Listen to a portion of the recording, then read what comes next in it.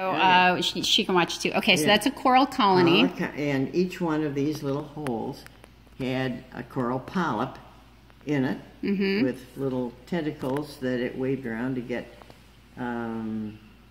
small things to eat. And that is part of a bigger colony. Who knows how big this maybe was. Yeah, and this too, like I noticed on this, like you can see kind of the channels, like, oh, like this. Like it looks like right here there was like a something longer, like a stalk or well, you know. These things, they would, when the polyp outgrew the place it was in the stone, it would have to make another addition to its house, so to speak. And so each one of these would grow bigger and bigger and bigger, and some of that is evident here on the sides. Well, here's some of the innards. Right, now, did she find it this way? Or yeah, it was like that, and we soaked it, and I mean, this is in someone's yard, so who knows where it was before that. Well, yeah, it came from like if they had a little farther north something. of here, and the glacier just brought it down. Oh wow! Okay. And what about I just went. So this part right here, are those like roots, or are those like the inside of it? No, these are animals. Okay. These are animals. Okay. And so this is a side view of the colony as it grew. That was a structure that the little polyp taking lime material out of the water where it lived. Okay, and we also were, because we soaked it quite a bit because there was a lot of dirt in it. Oh yeah. So we would soak it and run water through it, and so like there are holes in here that we'd put water in, and it'd run out the other side. Sure. So yeah. So how is this fairly common? Is it unusual?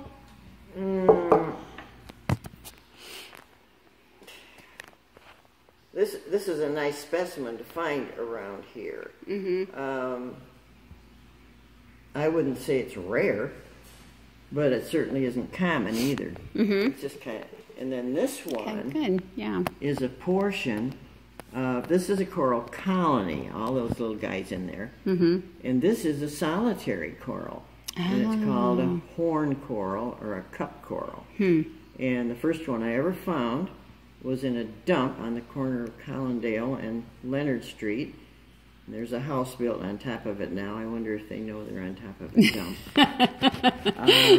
And I found one, and it was shaped, it was about that big, and it was shaped exactly like a little goat horn. And our neighbors raised goats. And so in my first rock collection in the 5th grade, my label for my little structure was petrified goat's horn. And my 5th grade teacher, who knew a lot about geology, set me straight on that. It didn't come from a goat. It was a coral, but and this is a side view, and you can see the little cells of growth here. And this is up, and it would have been tapered down to a little point where it was attached to the ocean bottom, and then wherever it was in its growth, it would put its tentacles out, and just like these would all put their tentacles out and sweep for micro food. I can't think right now the word I'm looking for.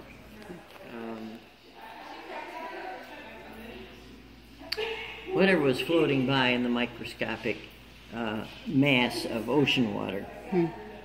So these were both attached to an ocean floor. Yep. And then when the glaciers came through, they picked them up and moved them. Well, I'm not sure where she got the smaller one. I know the bigger one came from came from the Jenison area. No, we've had 6 invasions of salt or brackish water into the basin of Michigan over the years.